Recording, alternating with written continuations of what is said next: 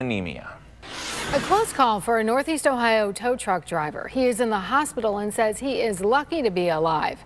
Tonight, he has a message to drivers on the road.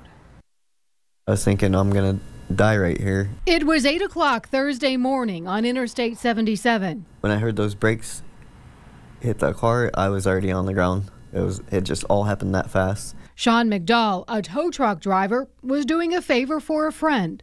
I was helping a friend. I wasn't even technically working, and I just got blasted. The 37-year-old told us he climbed out of the passenger side door. His lights were flashing, and he was wearing his bright yellow safety vest.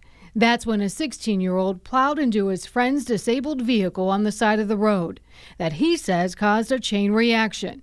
I was underneath the vehicle, like looking up at the muffler of the car. I was like dead center of it, and I knew right then and there. I was thinking I'm gonna die right here. But he was lucky. He survived with a broken shoulder, a broken foot, and a dislocated shoulder.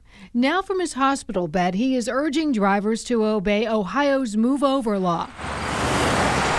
The law requires drivers approaching any vehicles with flashing or rotating lights parked on the side of the road to move over to an adjacent lane or slow down. You hear sometimes about like police getting hit by passing cars and stuff, but I really don't think like people actually get how serious it is. I'm very fortunate to be alive. The Ohio State Highway Patrol had a recent enforcement and awareness campaign focused on the Move Over law. Nearly 600 drivers were cited. Mike. 3 people now dead after